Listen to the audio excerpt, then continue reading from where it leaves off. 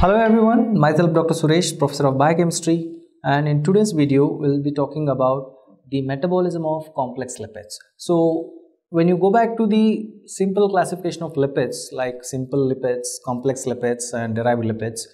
So in our previous videos we have discussed about the simple lipids metabolism and derived lipids metabolism, cholesterol synthesis, cholesterol degradation, TAG synthesis, TAG degradation. Okay, and polyunsaturated fatty acid synthesis, their uses, and how medium chain fatty acids and long chain fatty acids will be metabolized.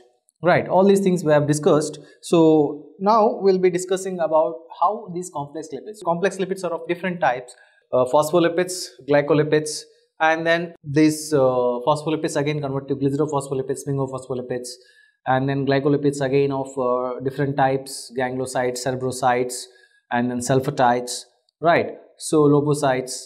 So all these things are there. So we'll start from glycerophospholipids.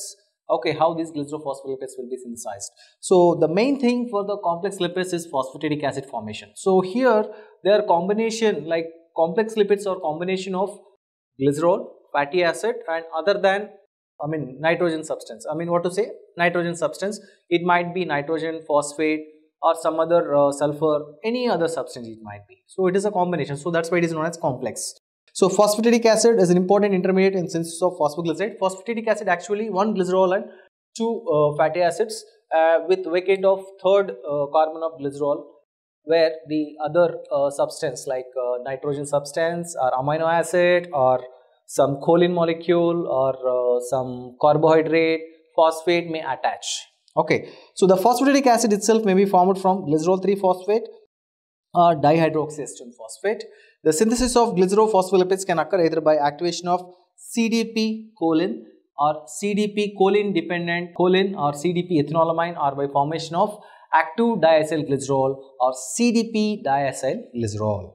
In CDP diacylglycerol pathway, phosphatidic acid first reacts with CTP to form CDP diacylglycerol. CDP here is like CTP, like cytidine diphosphate, cytidine triphosphate. So like ATP, okay, whatever the nucleotides you take, ATP, GTP, UTP, CTP, right?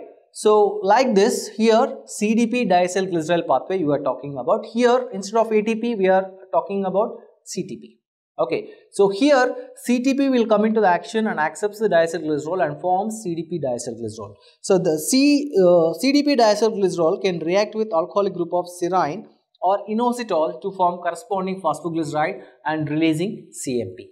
The phosphatidylinositol undergoes further phosphorylation by specific kinase to form phosphatidylinositol diphosphate, PIP2, phosphatidylinositol diphosphate. Two phosphate groups are there which act as a signal transducer, or it will be acting as a second messenger inside the cells. Next, phosphatidylcholine. How this phosphatidylcholine will be synthesized? The other name for phosphatidylcholine is lecithin. Okay, the major pathway for lecithin and cephalin synthesis, especially in liver and brain, involves the activation of choline or ethanolamine to phosphorylate derivative and then to form CDP derivative. Finally, phosphatidylcholine or phosphatidylethanolamine is transferred to diacylglycerol to form corresponding phospholipid. First, one fatty acid residue is removed from glycerol, then arachidonic acid is added by the action of LLAT. What is LLAT? Lecithin lysolecithin acyl transferase. Lecithin isolecithin acyl transferase. So here now you can see here how the complex lipids are synthesizing one by one, especially phospholipids. Choline plus ADP to form phosphocholine and ADP by the enzyme choline kinase. Now this phosphocholine acted by cytidine triphosphate CTP by action of the enzyme phosphocholine cytidyl transferase, which to form CDP choline and inorganic pyrophosphate. And now 1,2-diacylglycerol acted on CDP choline to form phosphatidylcholine, the first complex lipid to be synthesized by the enzyme ethanolamine phosphotransferase. Again here the release of CMP. Now ethanolamine, which will be acting with ATP by the enzyme ethanolamine kinase to form phosphoethanolamine ADP. Now this phosphoethanolamine combines with CTP to form CDP ethanolamine and inorganic pyrophosphate by the enzyme phosphoethanolamine cytidyl transferase. 1,2-diacylglycerol again added to the CDP ethanolamine by the enzyme phosphotransferase to form phosphatidylethanolamine. So here you see phosphatidylcholine and phosphatidylethanolamine are the complex lipids which has been synthesized, and next to synthesized is phosphatidylethanolamine. When you add amino acid serine, there will be synthesis of phosphatidylserine and there is a removal of ethanolamine. So ethanolamine, serine are interconvertible. Okay, when you are having serine, ethanolamine, you can convert it to serine, phosphatidylserine by adding amino acid serine. So major phosphatidylcholine, phosphatidylethanolamine, phosphatidylserine have been formed, and now to form phosphatidylinositol. So what are the thing has to be required? Okay, so now here 1-palmitoyl 2-oleal lecithin converted to 1-palmitoyl isolecithin, where there is involvement of phospholipase A2 and there is a release of folic acid. Now this 1-palmitoyl isolecithin converted to phosphatidylcholine, where lecithin will be added and converted to lysolecithin. The enzyme is lecithin-lysolecithin acetyltransferase, and this 1-palmitoyl isolecithin again it can be converted to phosphatidylcholine. There is addition of arachidonic acid, where this CoA will be converted into CoASH, and again this 1-palmitoyl lecithin can be converted into dipalmitoyl lecithin, which is a important substance for as a lung surfactant in alveoli of lungs. Okay, where palmitic acid is added. So if arachidonic acid is added to 1-palmitoyl isolecithin, it is a phosphatidylcholine. If palmitic acid is added, then it is dipalmitoyl lecithin. Okay, if again one more palmitoyl isolecithin, where it will be converted to glycerophosphatidylcholine, again to form dipalmitoyl lecithin. So here the important is dipalmitoyl lecithin, which is acting as a lung surfactant, which is present in alveoli of the lungs, which is required for the prevention of flattering of the lungs during respiration. Next, so plasmalogens. How these plasmalogens will be synthesized? So dihydroxyacetone phosphate. What is the dihydroxyacetone phosphate? Is one of the intermediate of glycolysis, where it can be converted back to glyceraldehyde 3-phosphate. So dihydroxyacetone phosphate is acylated and then choline is added. Okay, finally the alkyl group in the first carbon atom is desaturated. Yet another important enzyme acting on lecithin is 𝐿-CAT, which transfers PUFA from second carbon of glycerol to cholesterol, forming lysolecithin and cholesterol ester. So lysolecithin choline acyl transferase. Now sphingolipids, they are important component of biomembranes as well as the brain. The most important phosphosphingolipid is sphingomyelin. Ceramide is a basic structural unit of all sphingolipids. Next, synthesis of ceramide. It is formed from sphingosine and fatty acetyl-CoA. Sphingosine is formed in the endoplasmic reticulum from palmitoyl-CoA and serine in the presence of pyridoxal phosphate. So you see here palmitoyl-CoA to form 3-keto-dihydrosphingosine, where serine is involved and there is removal of carbon dioxide by the involvement of PLP, and alpha-keto-dihydrosphingosine converted to dihydrosphingosamine, where NADPH involvement is there, and again this dihydrosphingosamine by adding fatty acetyl-CoA converted to dihydroxyceramide, dihydroceramide and coenzyme A, and dihydroceramide finally converted to ceramide by removing 2 hydrogens from dihydroceramide, where this removed hydrogens are accepted by FAD to form FADH2. Next, so like various sphingomyelins like ceramide, which can react with CDP choline to give rise to sphingomyelin. Okay, and the CDP which is removed as CMP, that is cytidine monophosphate. Ceramide reacts with CDP choline to form sphingomyelin.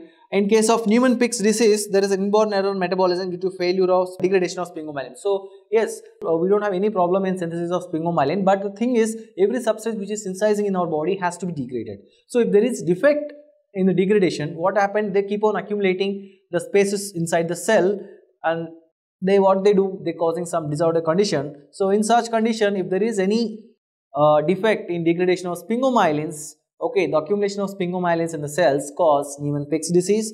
The enzyme deficient is sphingomyelinase. So this enzyme degrades the sphingomyelin. So the sphingomyelinase deficiency causes Niemann-Pick's disease. Now synthesis of glycosphingolipids.